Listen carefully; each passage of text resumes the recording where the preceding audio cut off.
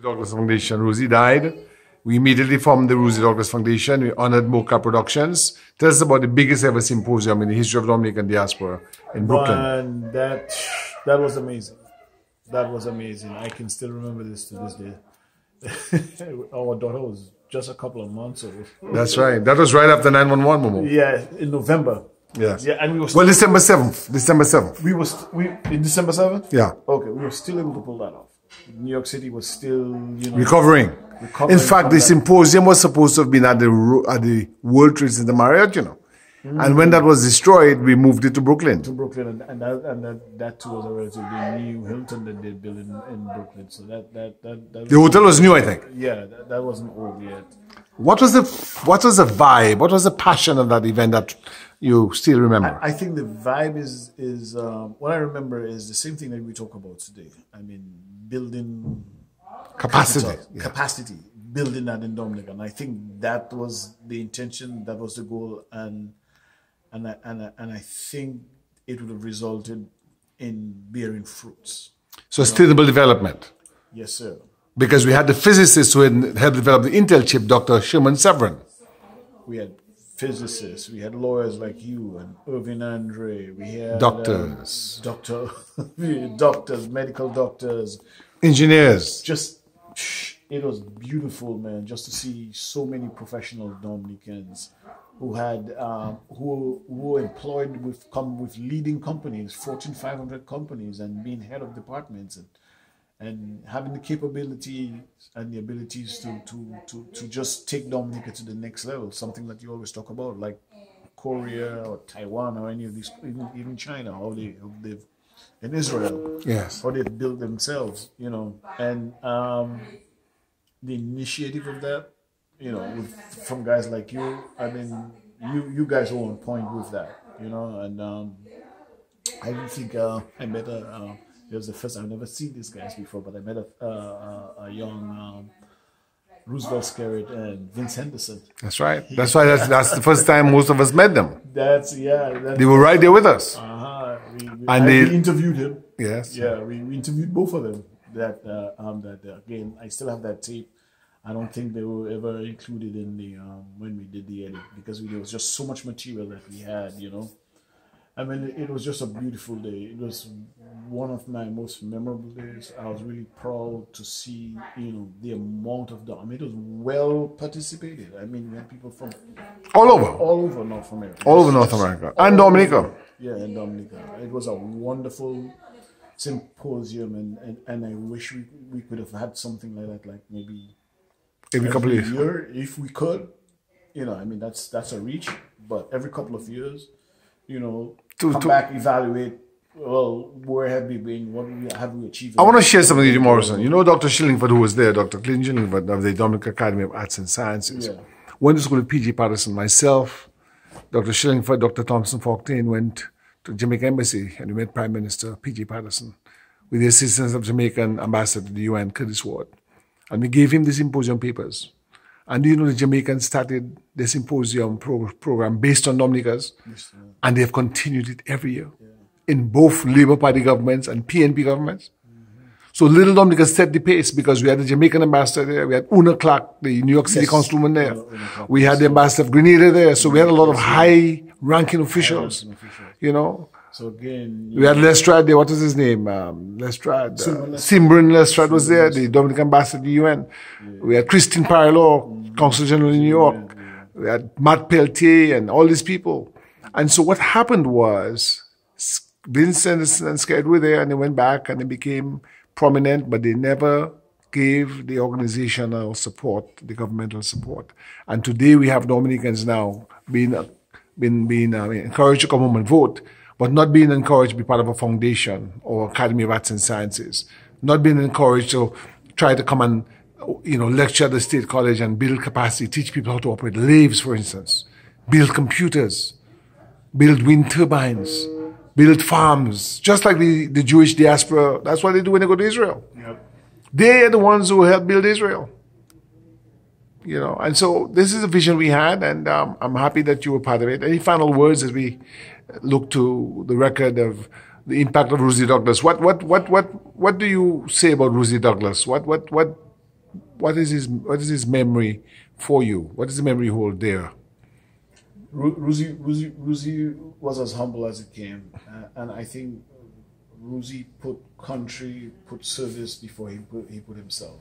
I mean, the vision that he had is that one day that we would be able to achieve the capacity building that he always envisioned, that he helped other countries build. Mm-hmm. So he wanted that for Dominica, because he went all over the world doing that for other countries. Mm-hmm. So why not your homeland? Yes. And I think, unfortunately, he might have gotten exhausted again.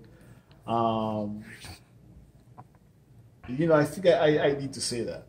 I think there's something embedded in us Dominicans that we need to get rid of.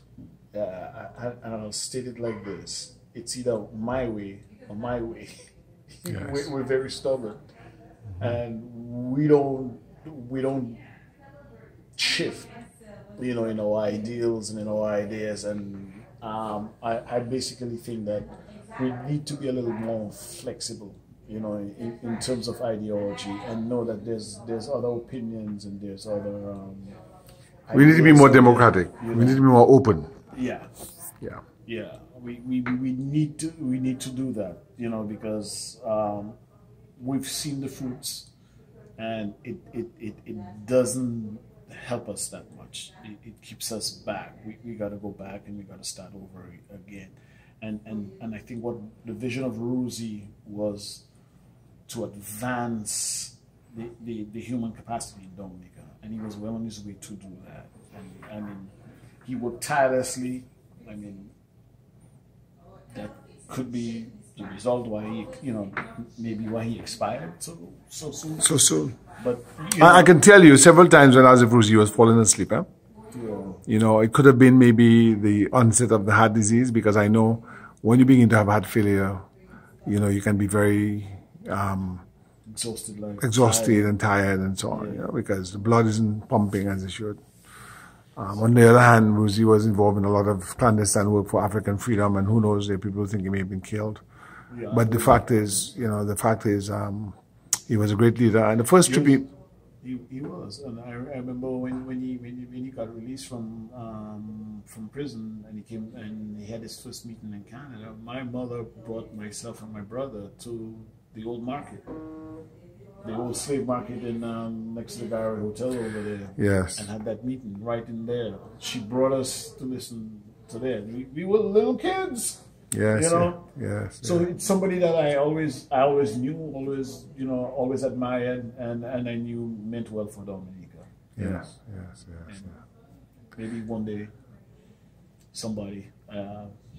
You can pass that legacy along, because you do a great service. You and Dr. Andre do a good service. You know, you guys document a lot of stuff. Yes. The books that you guys create and publish. Yes.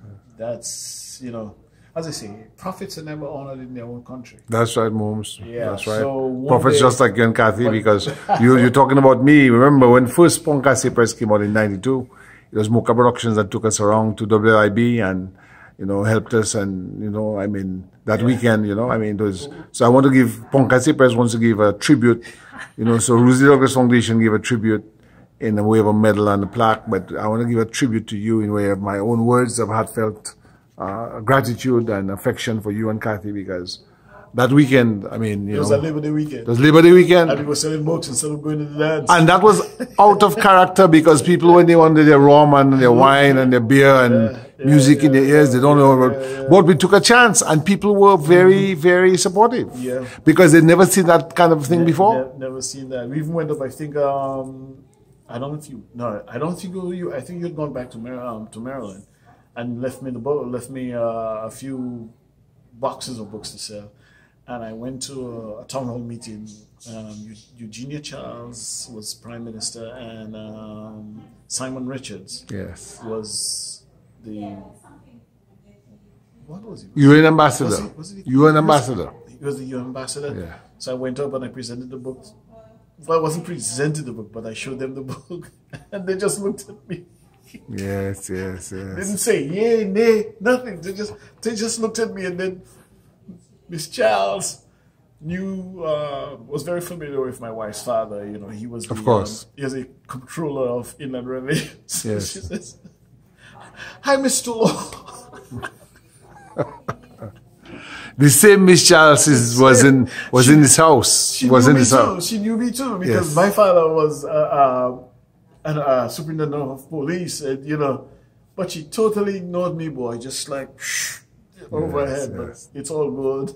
She, because at the end she said, "And I think you're good too," or something. Yes, like that. yes. Yeah. Well, they were not supportive of the arts as they should have been. They knew better, but it was a Cold War and they were in a lot of the politics. But suffice it to say, 4 years after that, it's 96 years in this house, and I interviewed her for her book. So Poncasi Press did her book. And that's the only book she ever did, because there's one other book done on her, but that was by someone else. But the book, as you know, we did was an interview. So those were her own very words, you know, as opposed to someone interpreting, you know. But that was frowned upon. It was frowned upon because at the time, you know, remember you were looked upon as radical.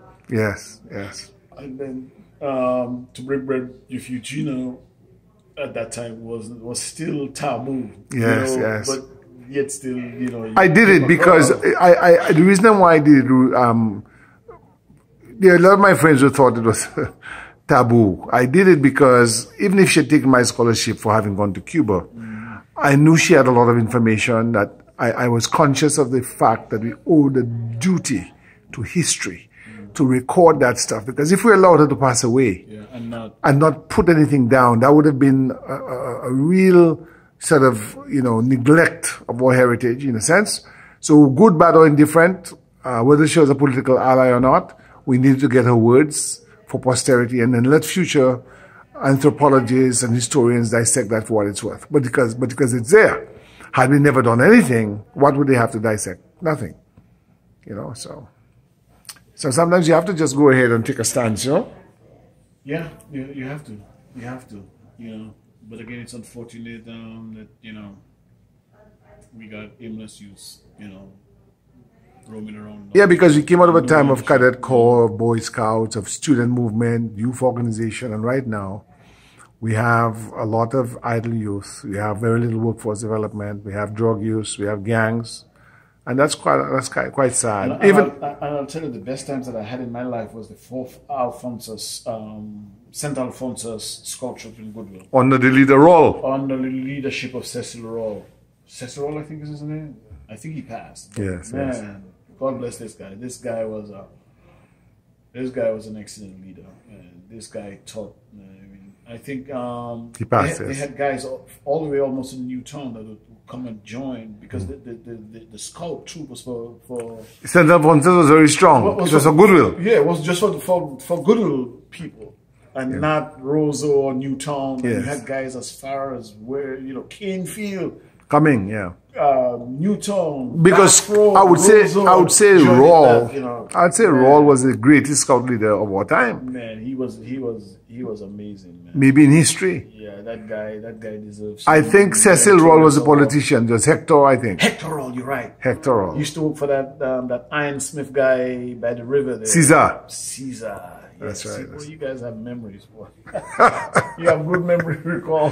The blacksmith. Yes, man. What an outstanding good. I hope one day they can give this guy some meritorious award for service. Yes. This guy brought me to places that I never knew existed in Dominica. Do you know the first time I heard the song John Brown's body lies a moldering in the grave, but his soul keeps. Well, it wasn't him. It was another guy in Roseau called Sir John. Sir John, yeah. Yes. He had the Roseau guys. Yeah, the Roseau guys. Yeah, Sir John. He couldn't match. He tried his best. No, Sir John was kind of sweet, you know. At that time, he didn't use those words. But, you know, he used to talk. You know what I'm talking about, Momo? He's a little flamboyant. Yes. You know, talk about that. Yeah, man.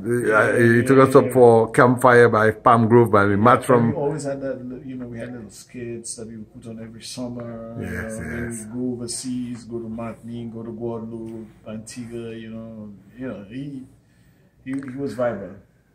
You know, he had guys like Rainbow, Glennis Garraway, Jefferson, Joseph, McDonald Thomas, Arthur Smith. Yes, yeah. You know, Rainbow Revere. What was Davidson Revere? I think that was his name. Yes. Ended up being the bass. He was the bass bass player for Liquid Ice. Yes. You know, all these guys were, you know, man, these guys were leaders, man. All these guys, you know, we passed under the tutelage of those guys. You know? Yes. You know, that girl was Liz, married to Richard, was the cup mistress. She and Cecilia Nicholas, again with Girl Guides, Black Power, yes, MND activism and stuff like that.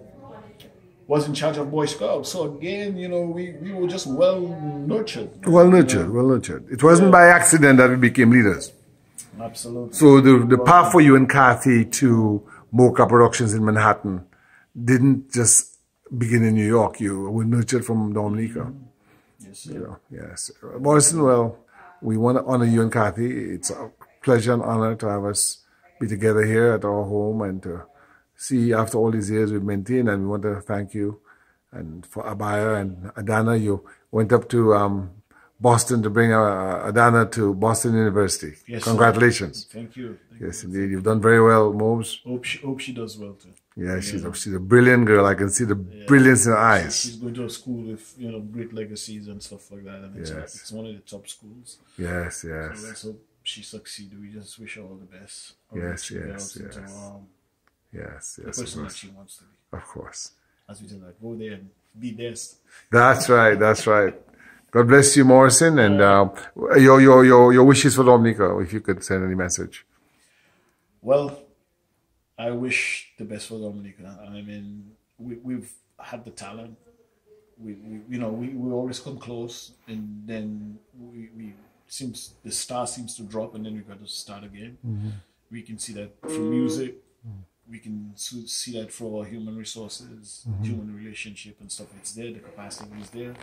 We just need to really start building capacity in Dominica. We have to live with the power of intention, and we have to get out of the whole idea of this carrot curse, you know, because when I was doing some research for King and Country, I got a statement from the Royal Navy from the 1800s, man. And it was very sobering, you know. The Royal Navy statement said that Dominica has had more disaster and, you know, revolution, disease, this, that, and that any nation could survive, could possibly survive.